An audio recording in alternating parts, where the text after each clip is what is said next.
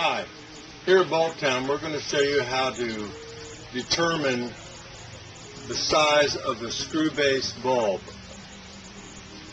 The E, first of all, designates that it is a screw base bulb. So there's different size screw base diameters. The E5 is 5 millimeters. The E10 is 10 millimeters. The E5 is also called a midget screw base. The E10 is a miniature screw base. The E11 is 11 millimeters. It's a mini candelabra.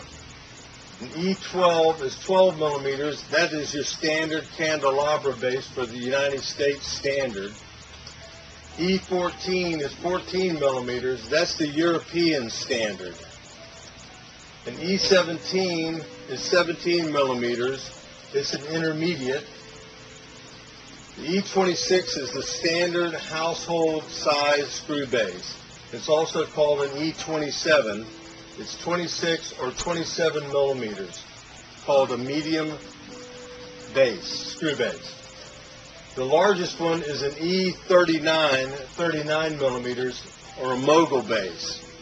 Now, to determine the size of your screw base bulb, measure across the diameter of the screw base, the outer diameter. I'm going to use a caliper.